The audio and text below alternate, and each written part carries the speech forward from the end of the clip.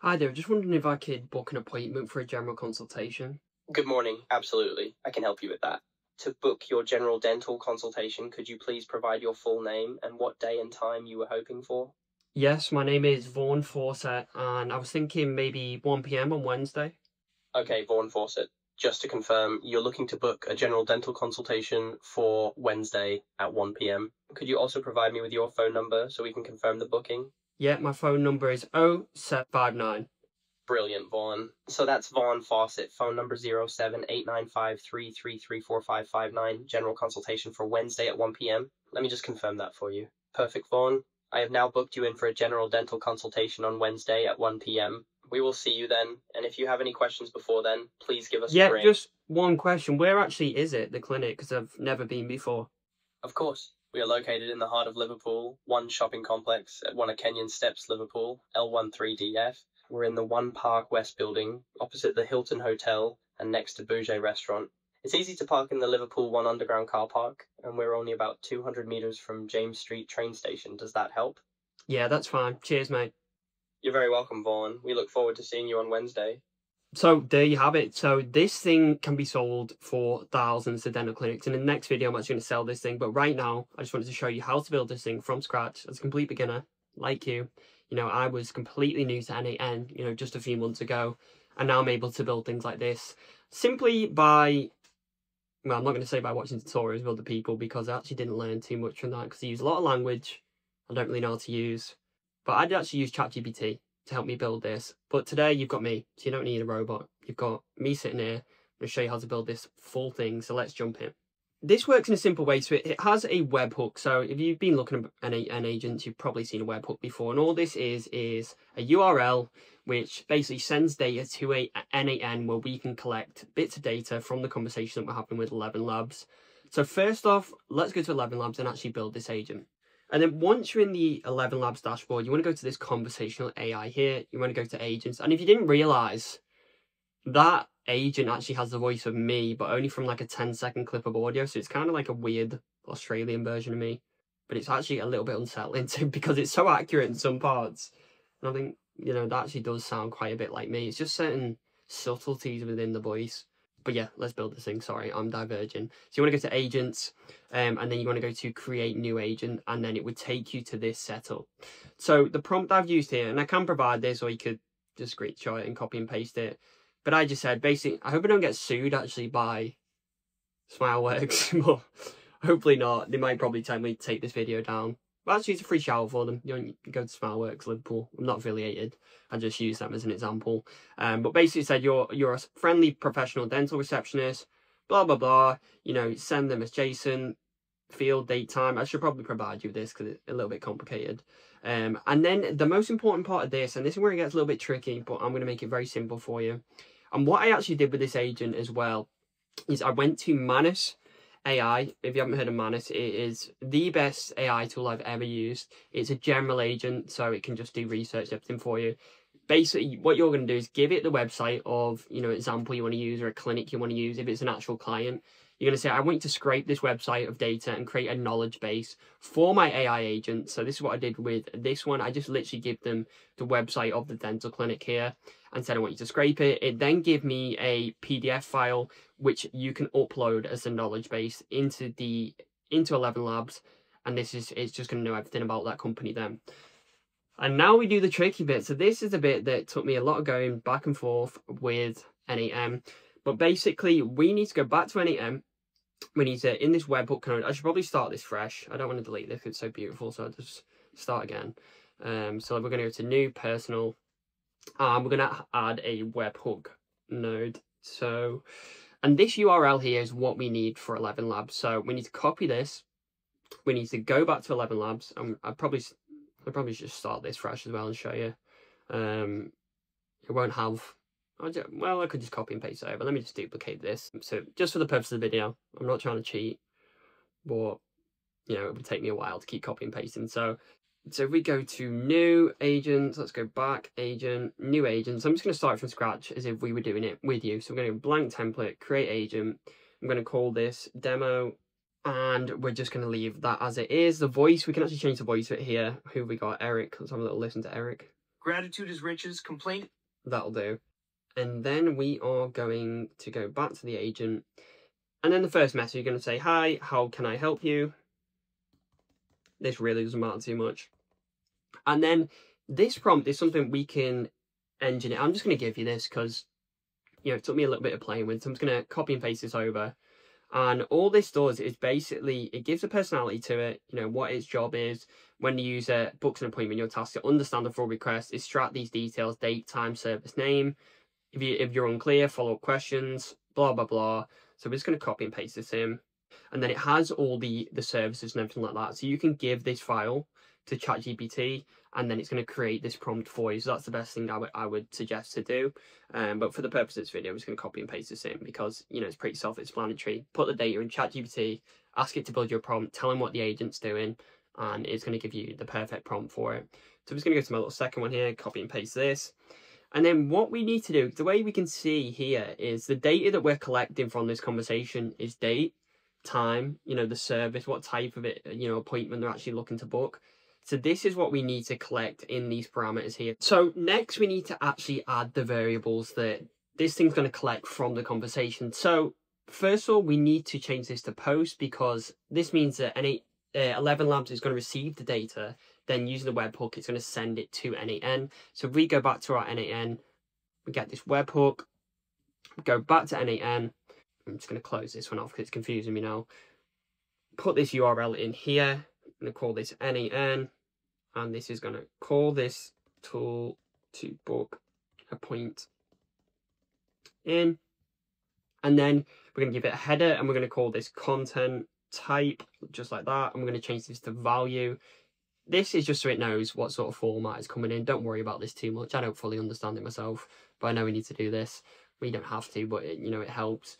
And then we need to enable body parameters. So these are important. So this is how it's going to actually grab the data that we say in the conversation. So the date, the time, what service we're looking at, and it's going to give this to n8n to book in.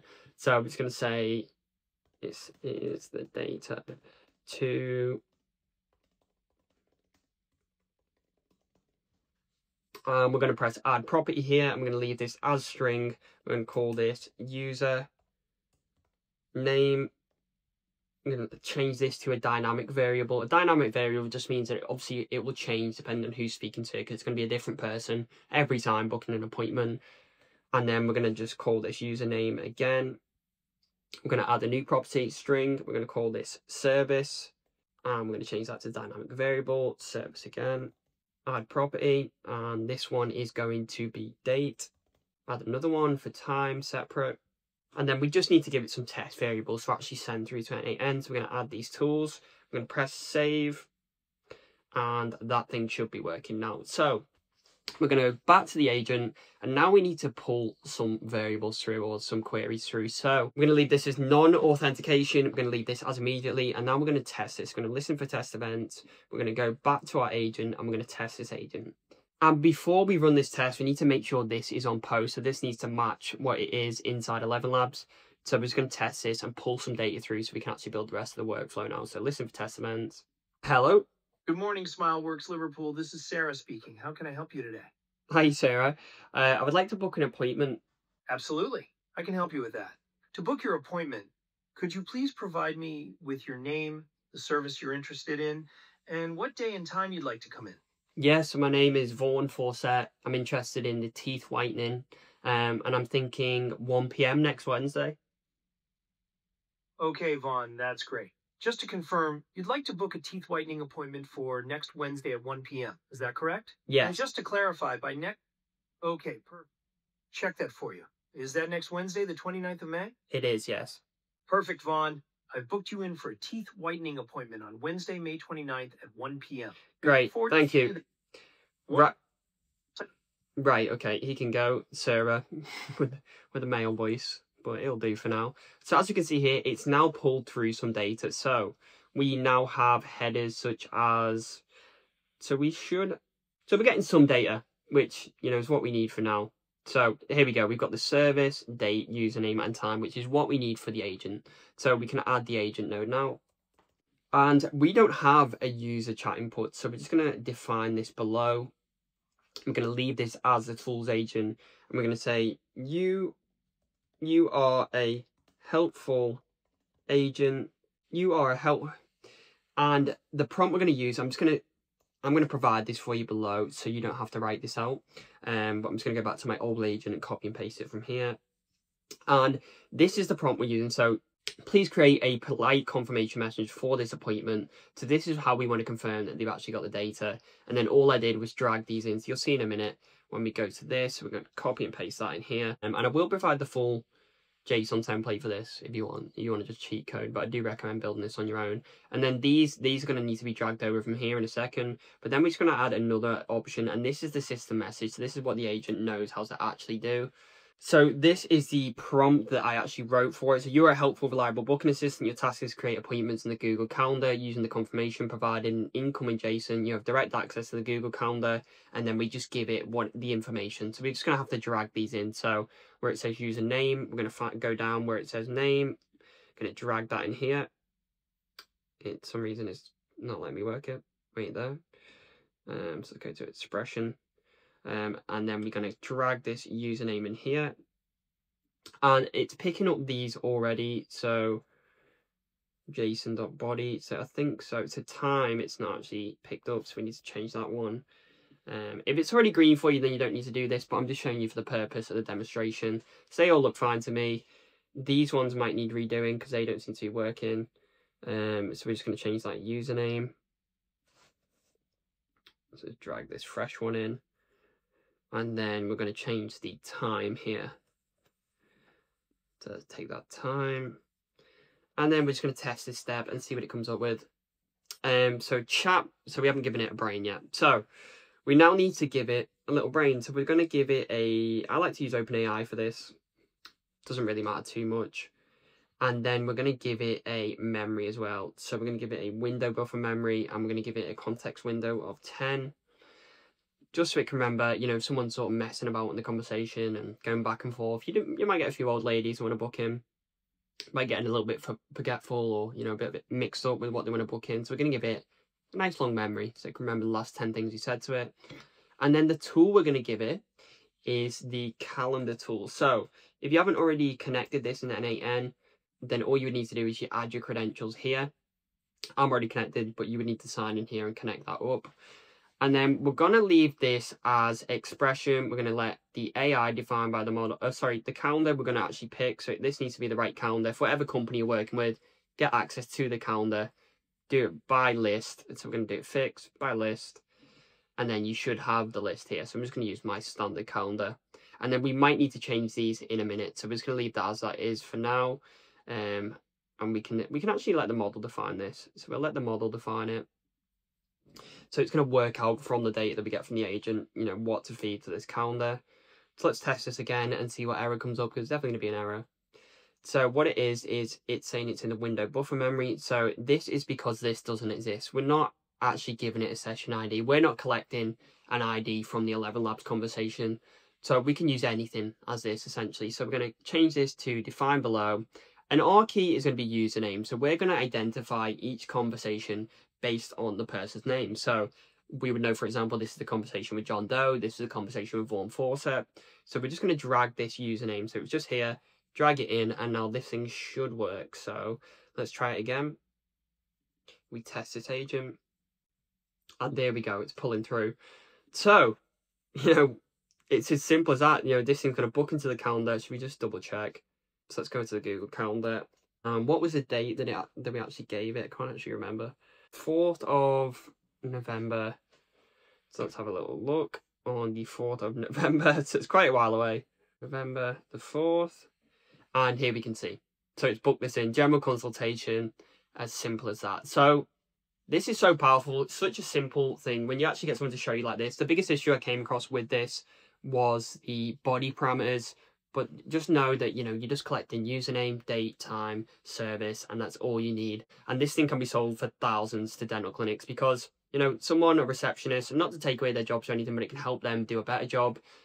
They're getting paid $2,000 a month, 1.7K a month, whatever it is. You can charge a clinic £500 a month, or you can charge them a one-off setup fee of, a few grand to do this thing. So, you know, I hope you guys enjoyed. If you want more videos like this, comment in the comments and I'll make them for you. So see you guys in the next one.